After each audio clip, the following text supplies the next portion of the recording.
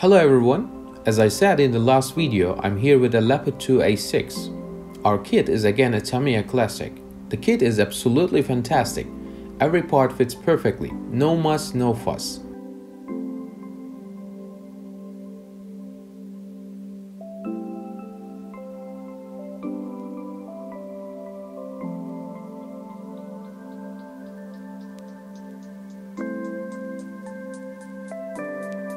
First of all, I start building from the parts of the tank such as the wheels, sprocket wheel and the suspension system. I cut it from the three, cleaned it and glued it to the tank.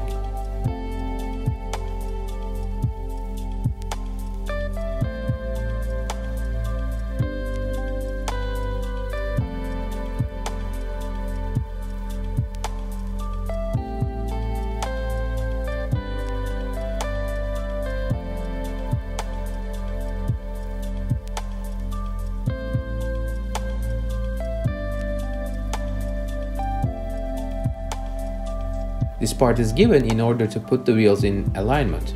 Once you finish assembling torsion bars, you need to attach this part to the suspension system and ensure that they are all aligned. In this way, we make sure that all wheels are going to touch to the ground, the tracks.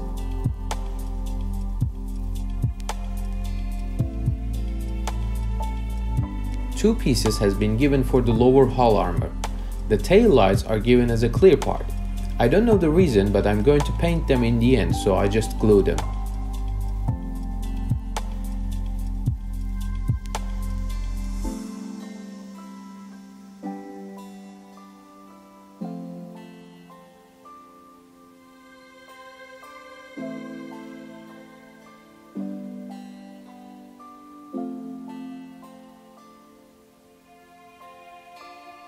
I glued the side mirrors and headlights on the front of the tank.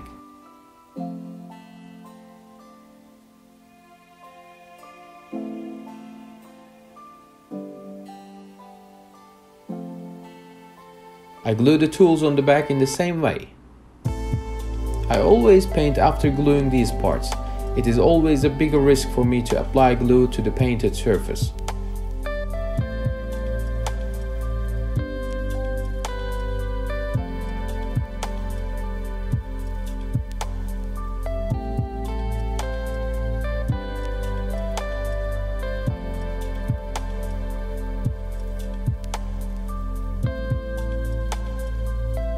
This transparent acetate-like material is given for periscope glasses.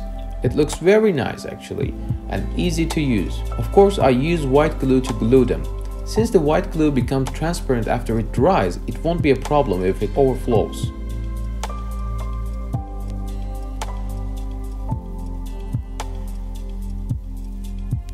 The Leopard 2A6 tank has got a 120mm L55 smoothbore gun. After cutting this piece from the three, I cleaned the mold parts and glue it with the Tamiya extra thin cement. Since the gun barrel is given in two parts, it is necessary to be careful while gluing it together. Here, the more smoothly you glue the two parts, the less leveling work will be done afterwards.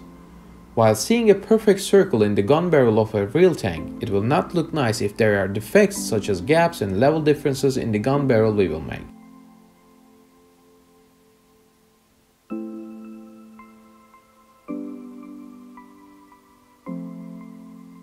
With this tool, I scrape off the level differences, if any, in the barrel and make them equal. Actually, it's not a life-saving tool, but it helps.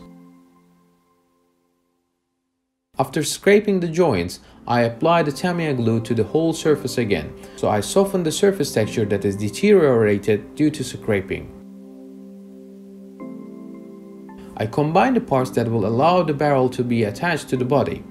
Tamiya used plastic parts called polycap to facilitate the movement of the barrel. In this way, the barrel can move smoothly.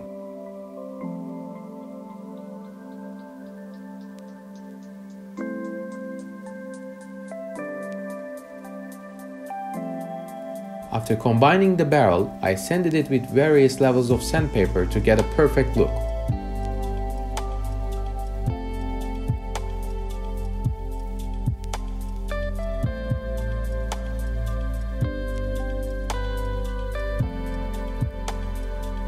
Then I complete the assembly of the upper armor. Here you can see what a beautiful engineering Tamiya has.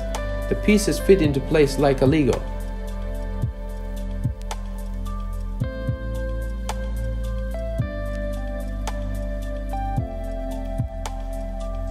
I mount the arrowhead armor piece on the front of turret, which greatly enhances the armor capability of the Leopard 2A6 tank. This piece of armor is the most distinctive piece that separates the Leopard 2 tank from the Leopard 2A6 or A5.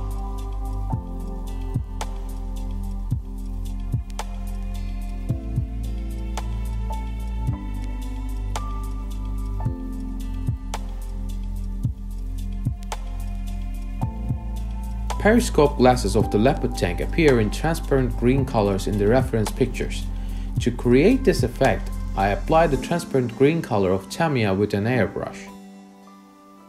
There are two baskets at the back of the tank, and for these baskets, Tamiya gave this grill-looking material that we used before. I put this material on the templates and cut them accordingly. It is better to use a sharp knife when cutting. I tried it with scissors, but I could not manage. I glue the pieces with super glue, then mount it in place.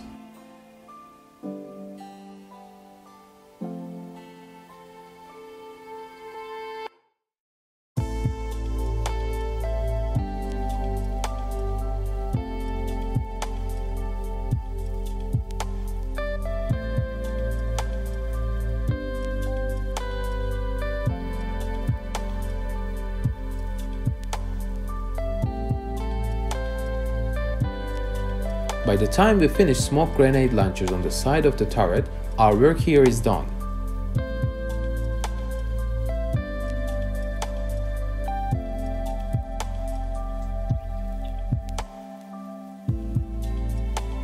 Tamiya's weakest chain in this kit is the tow cable.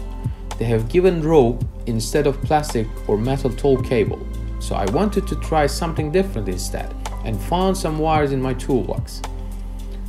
I tried to give the same look. Frankly, the result was not exactly what I wanted. I tried to do it with my hands, but I realized that I had to work with a different material. I learned another technique to do this later, but I had already finished building the tank. Maybe in the future I will do that. Well, we finished the assembly part and proceed to the painting. Now I will prime the model as usual, but I will use the acrylic paint of Revell. Choosing this paint has no special reason. I just use it to finish off paint that is left on my hand. But as you can see, paint is literally like a putty. I used acrylic airbrush thinner of Vallejo for thinning the paint, but it can also be thinned with water if you want. Here, the most important thing is working in a separate paint cup and using sufficient amount of thinner. I believe that in this way you can airbrush all kind of paints. I used Badger Patriot 0.5mm as airbrush. I generally use wide nozzles for primers.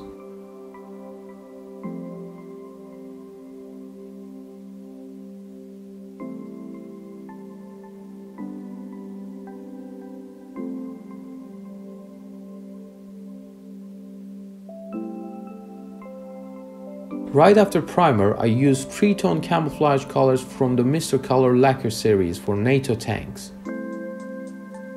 I dilute these paints again with Mr. Color leavening thinner.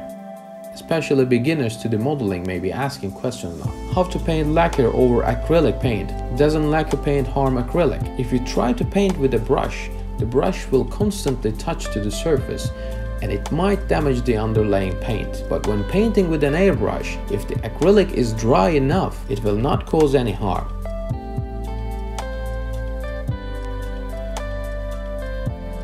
After I apply the main green color, I switch to other camouflage colors. Here I draw the camouflage first with a pencil on the tank. I make the patterns exactly as shown in the manual. This method will make your job quite easy.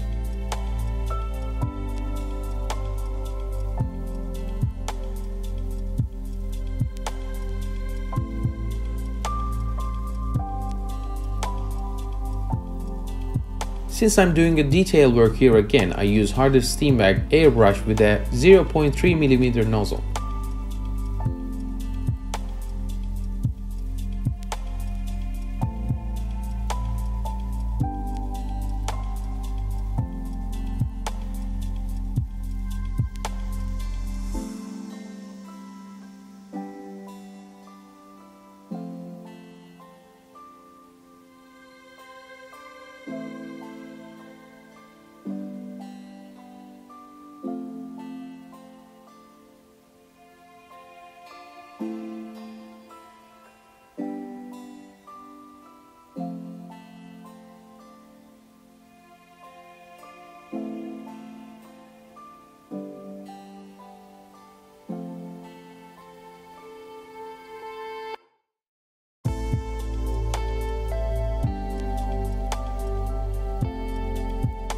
While painting is over, I think it already looks good.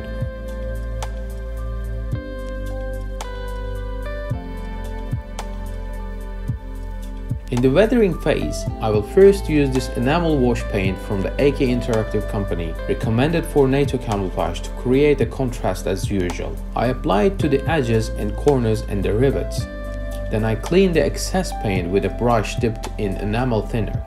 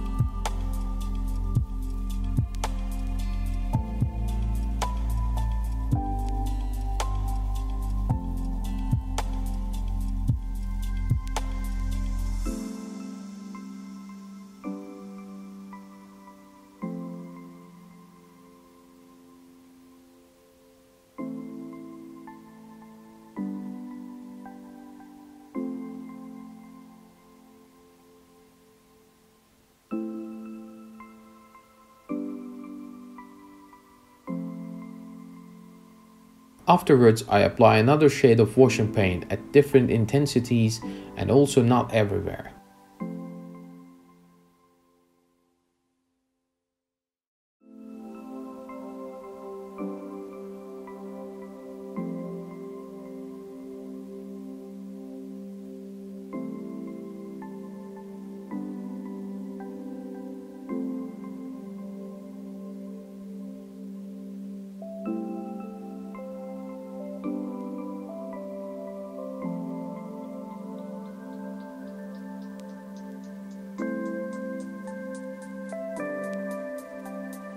There won't be a lot of dust or mud on the upper part of the tank, but I want to get some dirt on the lower part. I use this brown earth dust and dirt deposit paint for this.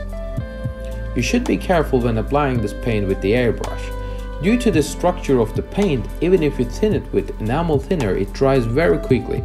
It doesn't clog the nozzle, but when you press the trigger again, it can throw a lump of paint on the model. After it dries, it looks very realistic. I apply the same paint to the side armor in very small amounts.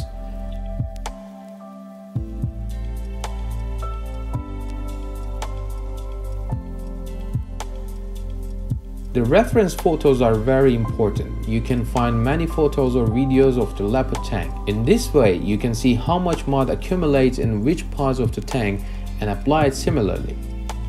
If you make uneven weathering effects on both sides, it will give a more interesting look to the model.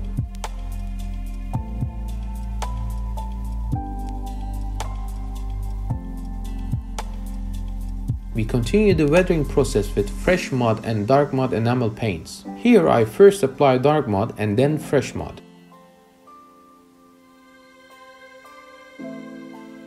I dip the brush in the paint and apply it on the tank with the help of a toothpick. Here the size and shape of the brush you use and the amount of the paint you take on the brush will affect the paint splash on the surface.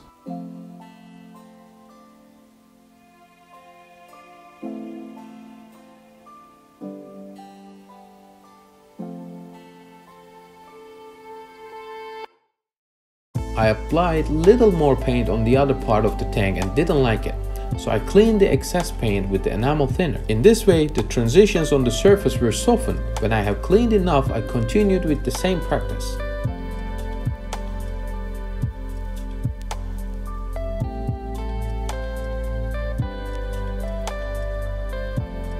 Although it is very boring for me, I did the same process to the lower part with the same techniques.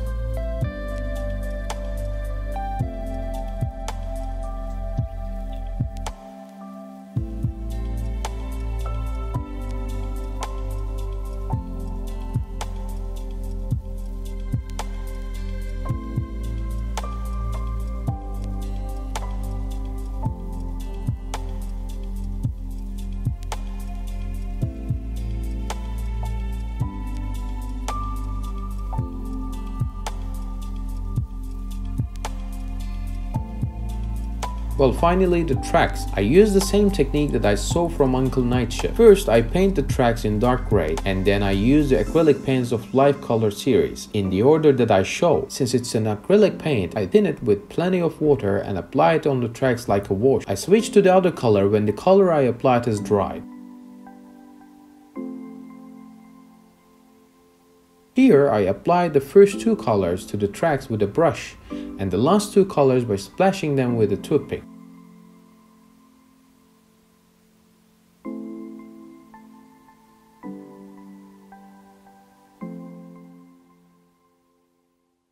I paint the rubber parts of the track to the tire black color.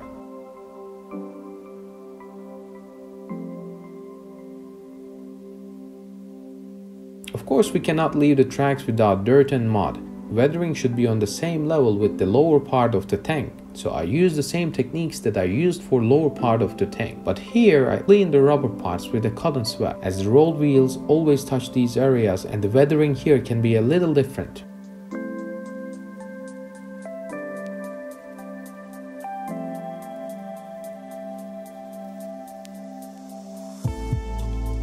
Finally, I put the tracks in place. These types of vinyl tracks can be really annoying. Sometimes the tracks can stay short or the parts to hold each other at the two ends of the tracks may be too small or poorly designed, but the quality of Tamiya eliminates these problems. You must use super glue for the vinyl tracks. The regular adhesives will not be enough for this task.